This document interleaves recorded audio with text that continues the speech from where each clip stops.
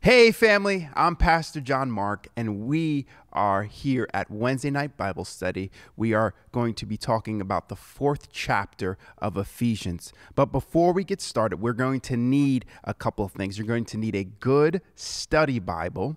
You're going to need a notebook and a pen and a quiet place. For the study Bible, I use several different texts tonight, and I also use the Strong's Concordance so I can get a deeper understanding of the scriptures. You can also use Google. Google is a great resource to be able to understand the Bible deeper.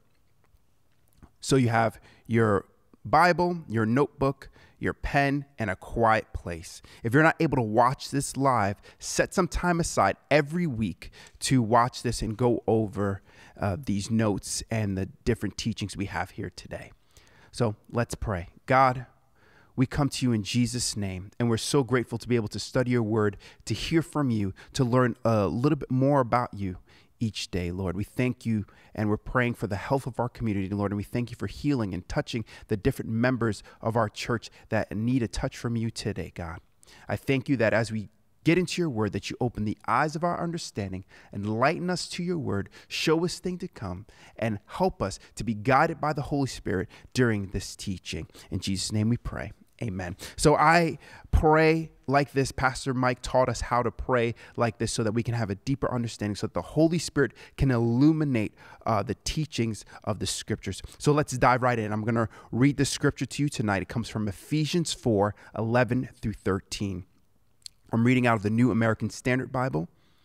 And he gave some as apostles, some as prophets, some as evangelists, some as pastors and teachers, for the equipping of the saints, for the work of the ministry, for the building up of the body of Christ, until we all attain to the unity of the faith, of the knowledge of the Son of God, to a mature man, to the measure of the stature which belongs to the fullness of Christ.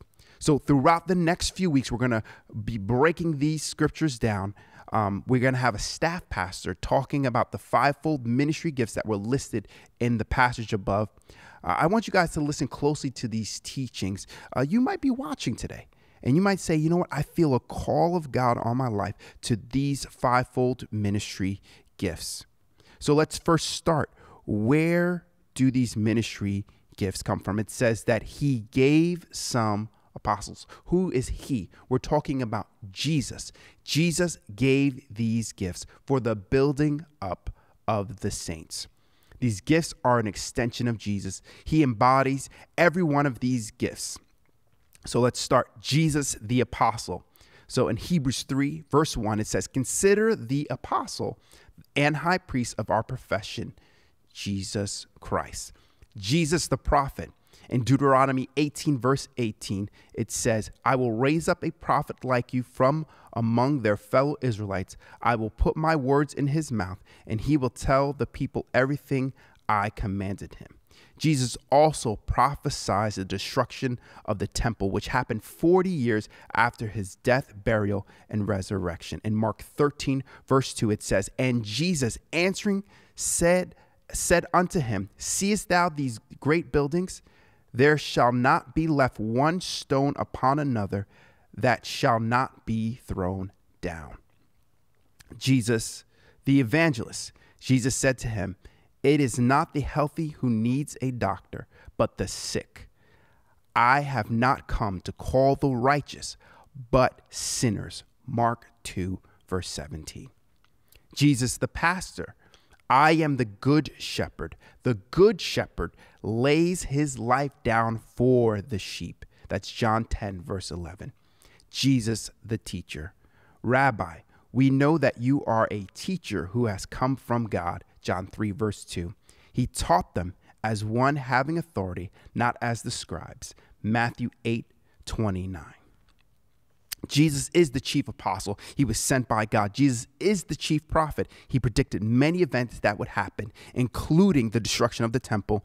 Jesus is the chief evangelist. He bore witness that he was the Messiah. Jesus is the chief pastor. He led and taught his disciples and taught them to continue the work even as he returned to heaven. These offices that are listed that we saw in the scriptures before is not of our choosing. The apostle, the prophet, the evangelist, the pastor, the teacher, we don't get to pick. Jesus picks. Jesus calls people to be in these positions. We are all called to share the gospel, but to make it your life's work, to equip the saints for the work of the ministry, you must be called by Jesus. Oftentimes, some are called, some are sent, some just went. Sometimes people want these giftings so bad that they'll just go and try to start a ministry, but you have to be called and gifted to be ones that start those types of ministries. You cannot choose the fivefold ministry. It chooses you. It chooses you. So why were these gifts given again? For the equipping of the saints, so that the church can be equipped. The purpose of these offices are to get the people of God ready to minister the gospel in the highways and the byways in different places, so that the saints can be mature, so that they can tell their friends about Jesus with confidence and without fear. You know what? We shouldn't be jealous of others when we see these gifts in operation. We shouldn't go around saying, wait, I wish I had those gifts. The purpose of these gifts are not so that we can get prestige, so that people can honor us and give us a giant seat on the stage. But the purpose of these gifts are so that we could be servants. We were saved to serve. Like Pastor Earl said last week, we were saved to serve. The purpose of these gifts is so that we can serve the body of Christ. No one is greater than the other. It is all about serving Christ. So the goal, if you don't possess some of these gifts, the goal is, the question you should ask yourself is, how can I support the different gifts in the church? See, we are designed to celebrate each other's giftings. I personally don't have the gifting of administration. I've been working on it. I've worked on it many years. Sometimes I'm not very organized, but what my job is to do is to staff my weakness, is to find somebody who has that administration gift and partner with them and celebrate them and turn them loose onto the concepts and ideas that I may possess. And that's how we work together. In 1 Peter 4, verse 10, it says, as good stewards of the manifold grace of God, manifold means the various graces of God, each of you should use whatever gift you have received to serve one another. If anyone speaks, he should speak as one conveying the words of God. If anyone serves, he should serve with the strength of God, the strength that God provides, so that in all things God may be glorified through Jesus Christ, to whom be the glory and the power forever and ever. Amen. The purpose of these giftings is that God gets the glory. It's not about man getting the glory. Well, I'm so great because I have a pastoral gift, or I'm so great because I have a teaching gift. No, it's so that God is glorified and that people can hear about Jesus. I want to highlight someone who's been a blessing to us and to me personally and to Family Church. She recently went home to be with the Lord, but she had the gift of hospitality. It was a wonderful lady. We affectionately called her Grandma Charlotte. She had the ability to cook and bake things that would rival Julia Child. Through her gifting, she would make us breakfast every Sunday morning. And she would provide the breakfast for the pastors. And they would be refreshed and renewed so that they'd be able to continue the service and go back and preach the gospel. Oftentimes during those gospel preachings, people would give their lives to Jesus. And I know without a shadow of a doubt that when she entered into her reward, Jesus said, well done, good and faithful servant. She was able to partner with what God was doing here at Family Church with her gifting of baking and cooking and feeding and her gifting of hospitality. She was able to partner with the body of Christ. And I believe because of her faithfulness, it was given to her account, those souls that were won during that service and those people who gave their life to Jesus. It was written on her account. Jesus said, here's your crown, here's your reward, because of her faithfulness to the body of Christ. The whole point of these giftings is not so that we're jealous of each other and that we don't complain. Well, I want to be a pastor and I'm not a pastor. How come I'm not this? And how come I'm not that? That's not the purpose. The purpose is to take whatever gift you have received from God and use it for the glory of God.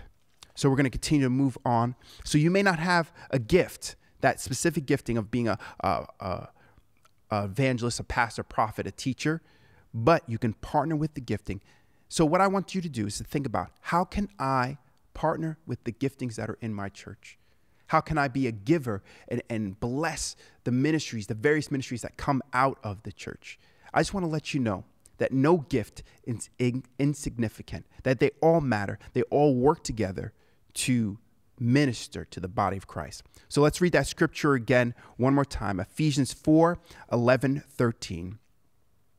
And he gave, which is Jesus, some as apostles, some as prophets, some as evangelists, some as pastors and teachers, for the equipping of the saints, for the work of the ministry, for the building up of the body of Christ, until we all attain to the unity of the faith and of the knowledge of the Son of God, to a mature man, to the measure of the stature which belongs to the fullness of Christ. So tonight we're going to continue and we're going to talk about apostles. What is an apostle? And do apostles still exist? And the two types of apostles. So let's define what that word means in the Greek, what apostle means. The transliteration is apostolos. Apostolos. That means a delegate, a messenger, one sent forth with orders, specifically applied to the 12 apostles of Christ, in a broader sense, applied to the eminent Christian teachers. All right, so that's what apostles mean. There were two primary usages of the word of apostle. The first is specifically referring to the 12 apostles of Jesus Christ. The second is generically referring to other individuals who were sent out to be messengers and ambassadors of Christ. So the first apostle we're going to talk about, I'm going to say capital A, apostle. It represents those who saw Jesus with their own eyes and were faithful witnesses. They also had to be taught by Jesus himself. They had signs and wonders following them. Jesus selected the 12 apostles, and Paul is considered an apostle because he fulfilled those specific requirements. So you can see that Paul fulfilled those specific requirements in Galatians 1, verse 12.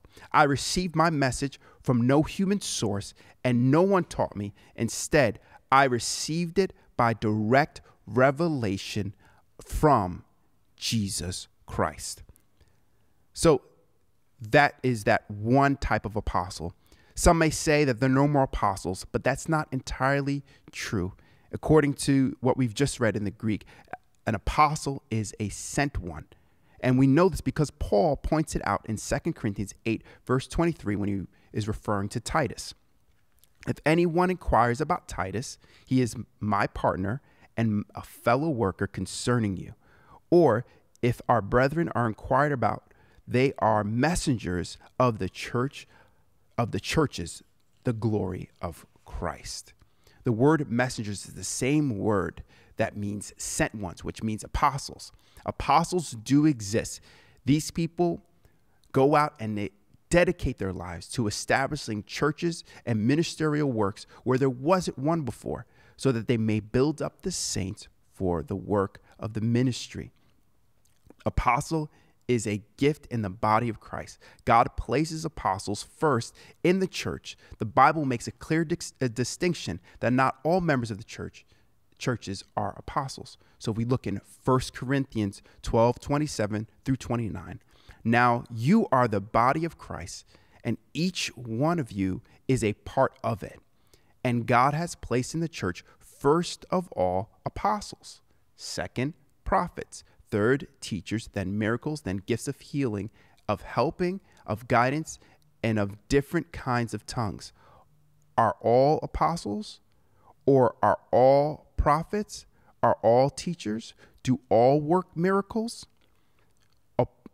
Apostles respond to the needs listed in Romans. People cannot be saved if they do not call on the name of the Lord. These individuals cannot call on someone if they have not believed.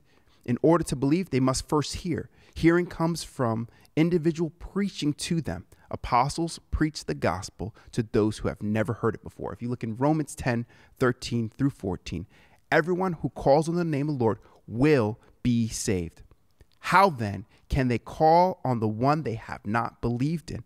How can they believe in the one whom they have not heard? And how can they hear without someone preaching to them? I know I said a lot, But we have modern day examples of this actually.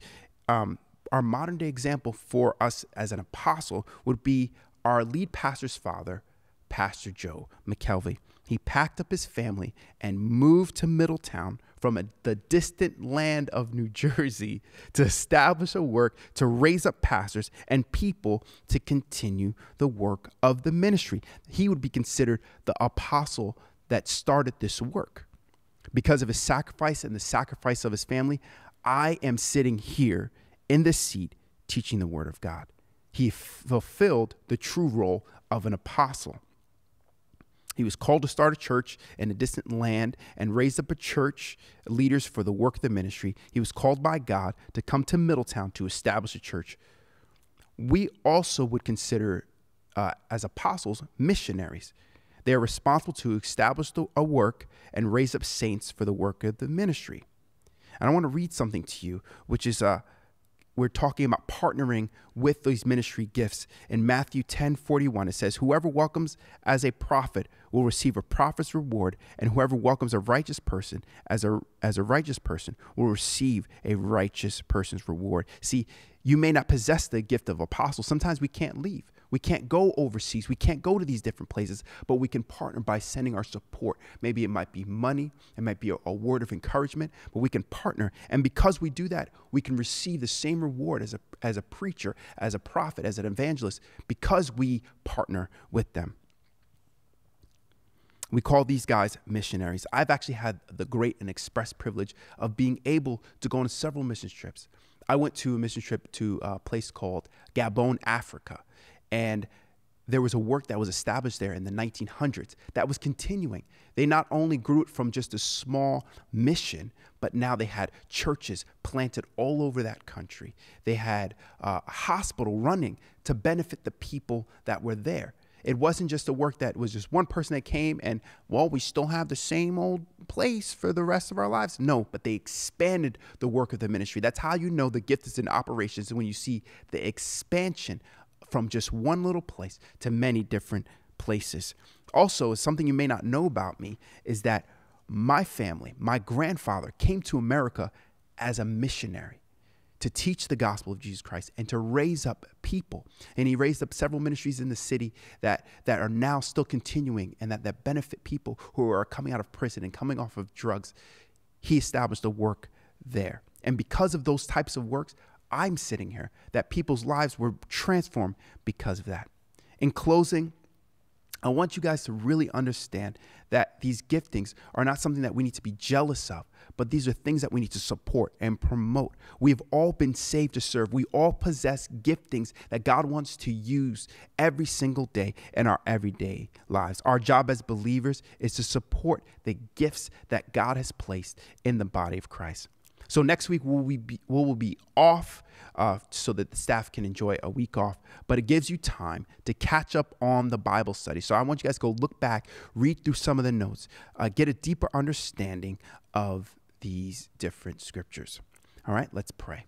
God, we're so grateful that you've placed over your church apostles and prophets and teachers and evangelists, God. We thank you, Lord, for using them in a mighty way. Lord, teach us how to support those different fivefold ministry gifts. Show us what we need to do to ignite the fire that's in us, to use our gifts for the glory of God. And we thank you for these things. In Jesus' name we pray. Amen. Thank you for watching today.